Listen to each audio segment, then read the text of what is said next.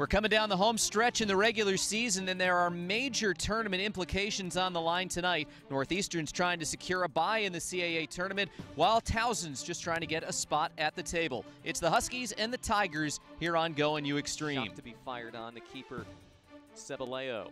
This is into the box. There's a right foot strike, and Cebaleo able to dive down onto it. Been the case the last couple of days for sure. No doubt. This is into the box. Huskies need to get it out of there.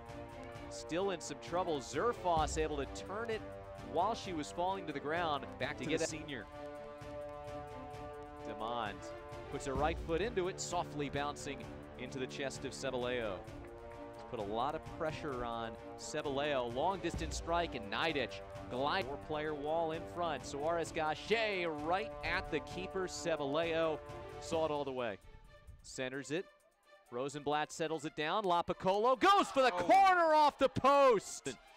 McManus slides it out in front. Capuzzo turns around, shoots, and just misses again over the crossbar.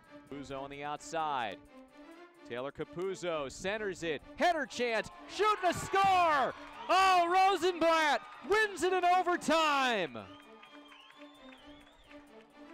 Oh, wait a minute. They're calling offside on the Huskies. Or a handball, I think. They're calling a handball. Yeah, that looks like the official pointing at his wrist. Kick. Right at the edge of the 18. Sent in the middle. A header goes backside and wide left. Zerfoss thumps it in from distance, and there's Cebaleo. Tigers want to thank you for tuning in. Our great crew here at Parsons Field. And for my broadcast partner, Alex Barth, this is Alex Bispoli one last time with the final score. Northeastern 0, Towson 0. You've been watching here on Go and You Extreme.